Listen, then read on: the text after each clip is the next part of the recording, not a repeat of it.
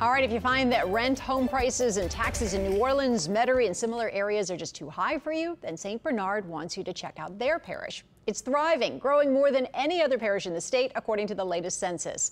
Tan Trung puts what's happening there in focus.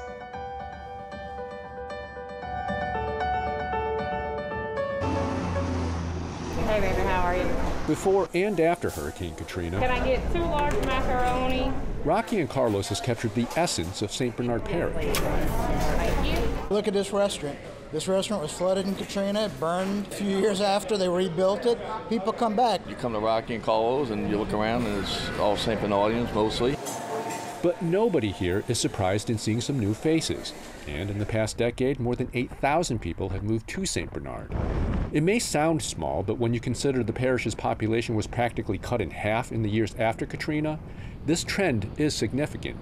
The census puts the parish's 21% growth rate top in the state. I was born and raised in St. Bernard Parish, and I love it down here. I'm raising my family down here. My wife relocated from Metairie. So anyway, this is his courtyard. We met real estate agent Jacques Alfonso at a newly built house in the St. Claude Heights neighborhood, where new construction is replacing many of the old ranch homes that flooded in 2005.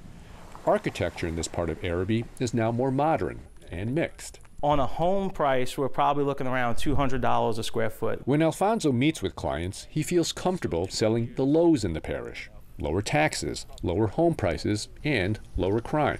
It's just a very safe community. We have an excellent infrastructure here. The school system's wonderful, so it's really great, and it's a great opportunity, I think, for the young people to come to St. Bernard Parish and be part of it. There's no shortage of praise for the parish, and certainly no shortage of honest takes on what it has to offer. I don't think anyone's going to confuse Judge Perez Drive with St. Charles Avenue, but we're very proud of our informality. As we tried to interview former parish councilman Michael Bayham, a regular at Rocky and Carlos wanted to say hello.